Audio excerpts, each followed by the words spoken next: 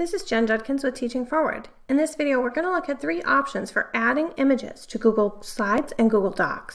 The first option is to insert a new image from the top menu. This is the best option for young students who are new to inserting images into Google Docs.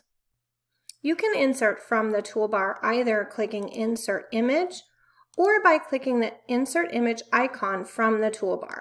Both give you the same level of choices. If you are on a Chromebook and choose Upload from your computer, it will navigate to Google Drive.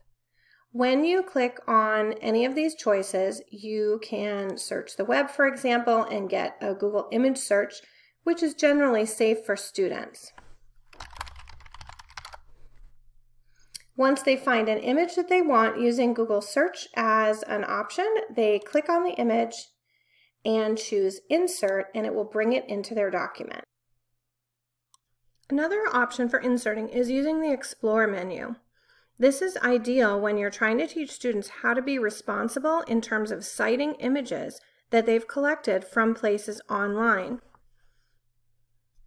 The Explore menu can be accessed in 2 ways, either from the bottom right Explore button or at the top under the Tools Explore menu. It pulls open a sidebar where you type in your search term. Explore allows you to search multiple areas, including your Google Drive and the web, but also images.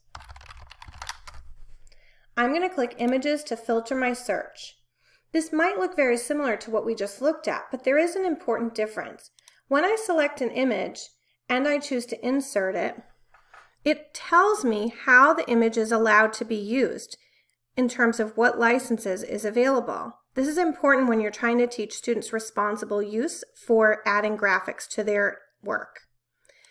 The other part that is really helpful about this is that when you insert the image and click on it at any time, it shows the student and the teacher where the image was sourced from.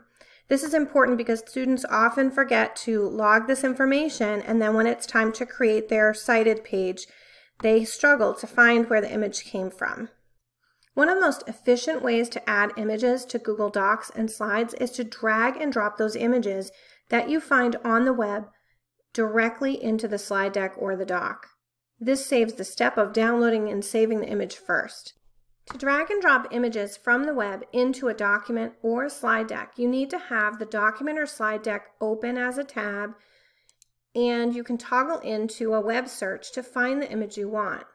Once you've located the image, simply click on the image and hold down the left click so that you're dragging the image. It's important not to let go until you've landed in the document. I'm continuing to press and drag my left mouse click, and I'm going to hover over the tab that contains the target where I want the image to go. It's important not to let go too early. I still am holding that click and drag down until I position it in the document where I want it, and now I can release my click and it will bring the image into the document. Thanks for watching. Remember to subscribe so you don't miss any future videos, and check us out online at teachingforward.net.